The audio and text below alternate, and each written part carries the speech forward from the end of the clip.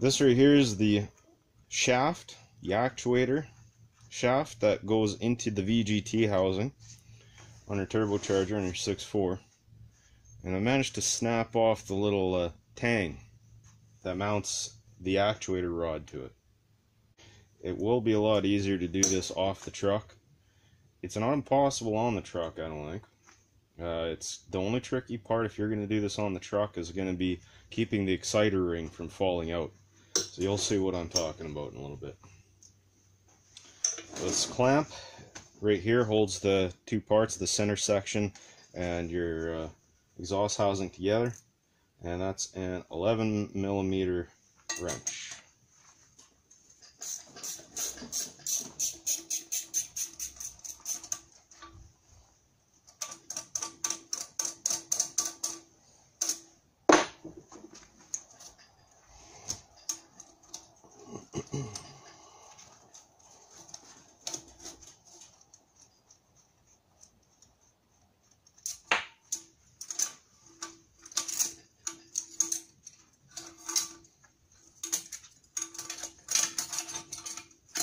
I'm just going to pull this clamp right out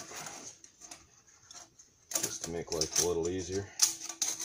Just be gentle if you're going to do the same thing. Try not to stretch it out too much.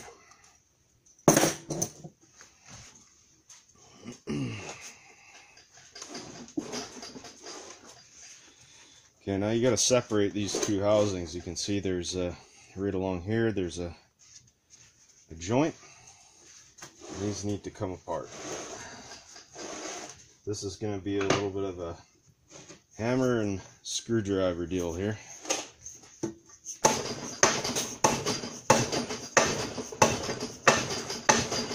Okay, I don't know if it shows up that well on camera, but this is starting to open up. So what I'm going to do is come over to this side, hammer that back in, and you'll notice it opened up a little bit on this side. So then I can just take a screwdriver, put it in here. I'm not going to pry, I'm just going to use it to wedge.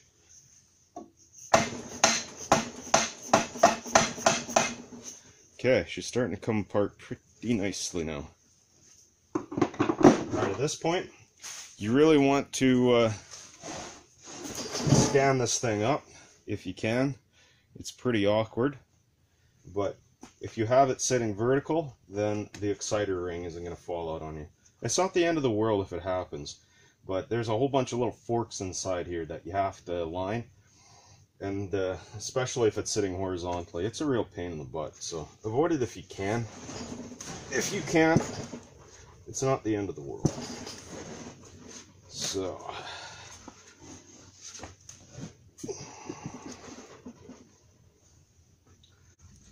now it might start to loosen up with a little bit of light prying. You don't want to get aggressive with this. You don't want to go getting it all cattywampus and cockeye as well, because then things could break.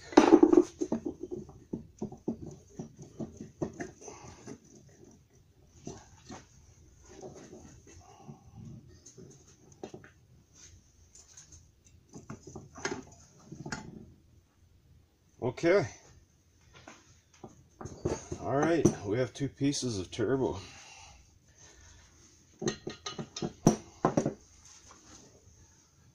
So that's what the guts of the VGT look like in your 6.4.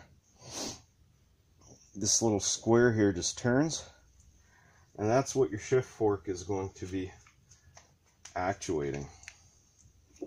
And you can see here there's, I'm not going to take this out, like I say, it's a bit of a pain, but there's little forks that, there's little squares like this on the back side of this exciter ring all the way around, and these little forks here are just finger, they're grabbing those little squares, and you can see you move it like this and the whole thing moves, and that changes the vanes inside here. So put this aside. Okay, this is the side that you're actually working on. You can see here is the piece That's broken. And there is nothing actually holding that in right now. You should be able to just push it through.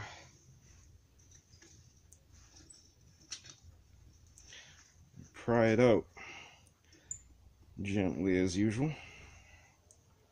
There it is.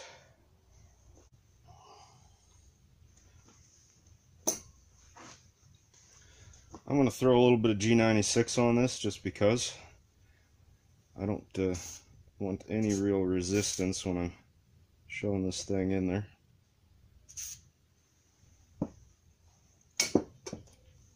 Plus it smells like eggnog.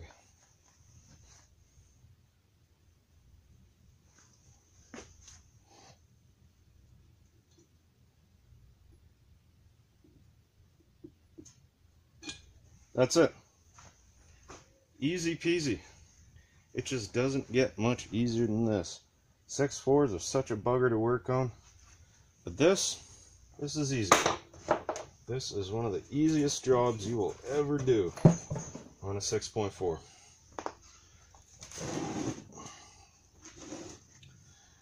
Putting it back together is basically just the exact same thing as when you took it apart. Try to get the exciter ring basically in its zero position here, lined up more or less with this bolt up top, and square sitting ready to accept this housing.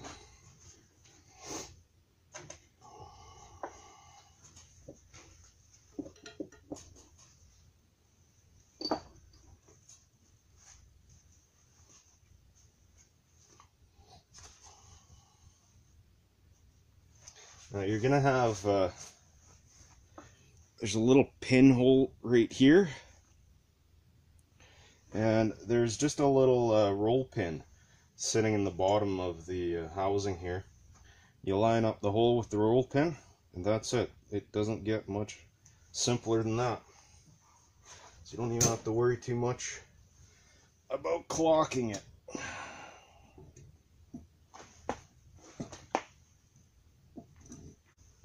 Don't go smacking on it until you've confirmed that it's found its home.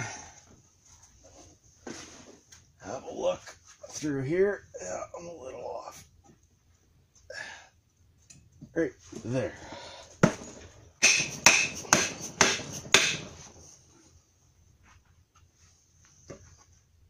Okay, that's probably good enough to get this clamp toss back on.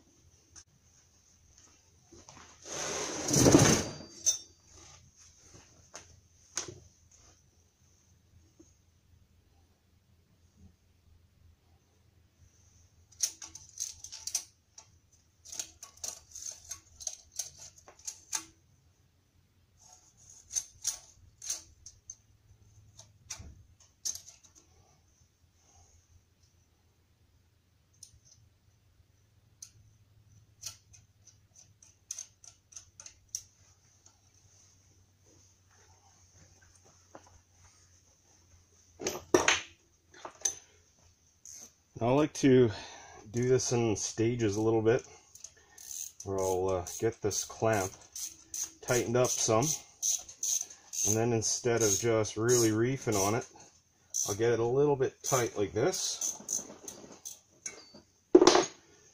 and then stand it back up and do some more tapping.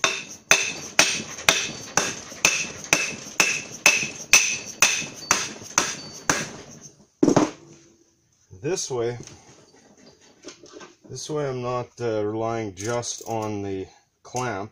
See, that got loose a little bit there. I'm not relying just on the clamp to suck these two halves tight, because they get pretty tight towards the end. Okay.